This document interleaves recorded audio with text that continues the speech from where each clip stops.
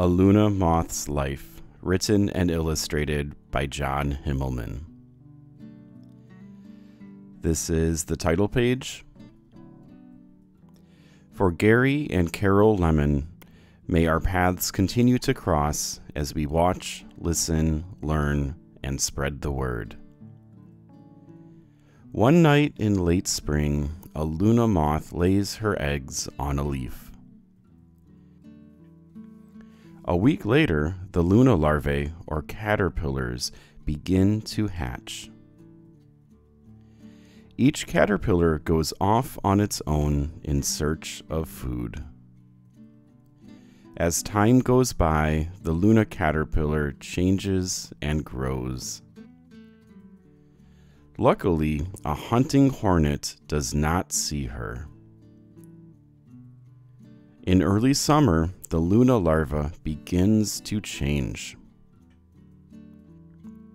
The Luna wraps herself in a leaf and glues it closed with silk. Autumn leaves cover the cocoon.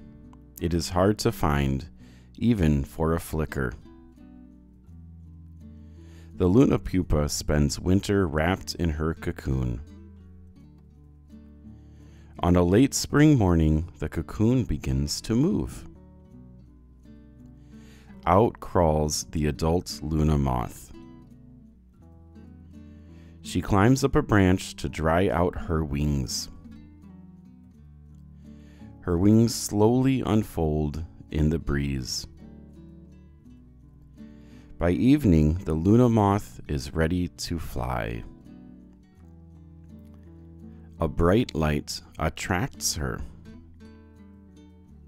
She flies through an open window. She rests on a wall. The Luna moth senses danger, but flies the wrong way. But there is no real danger. A child sets her free. The Luna moth cruises through the night sky. She lands on a tree and sends out a silent call. A male picks up her signal with his feathery antennae. After they mate, the Luna lays her eggs under the midnight moon. Then she hides among the leaves until the next night. But a gust of wind blows her from the tree. A blue jay snaps at her, but only gets a piece of wing. The Luna moth has plenty of wing to spare. When night returns, she flies and flies under the moon. Words you know. Antennae, singular antenna. The pair of slender sensory organs on the heads of insects and some other animals. Blue jay, a blue, white, and gray bird that is common throughout North America. Its call sounds like the word jay. Cocoon, a covering that a pupa builds around itself while it transforms into an adult insect. Flicker, a large woodpecker that is common throughout North America. Larvae, singular larva, the first stage of an insect's life. Pupa, the second stage of an insect's life.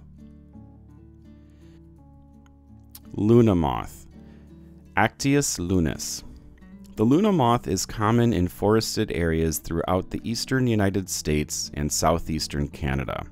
In the north, the caterpillars eat the leaves of white birch trees. In the south, they feed on walnut and hickory leaves. The adult Luna moth comes out of its cocoon in the late spring or early summer in the north. In the south, the moth can come out at any time of year.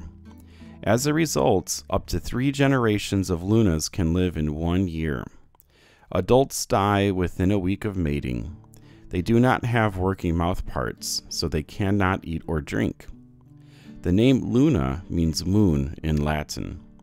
The moth was named after the moon because it is active only at night. The Luna caterpillar and pupa are active during the day. Luna moths are often attracted to bright lights. Be sure to look out for them around outdoor lights on summer evenings. About the author.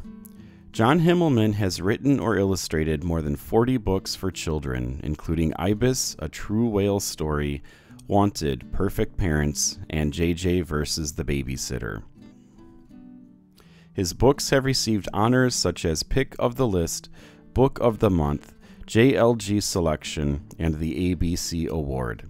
He is also a naturalist who enjoys turning over dead logs, crawling through grass, kneeling over puddles, and gazing at the sky. His greatest joy is sharing these experiences with others. John lives in Killingworth, Connecticut, with his wife Betsy, who is an art teacher. They have 2 children, Jeff and Liz. The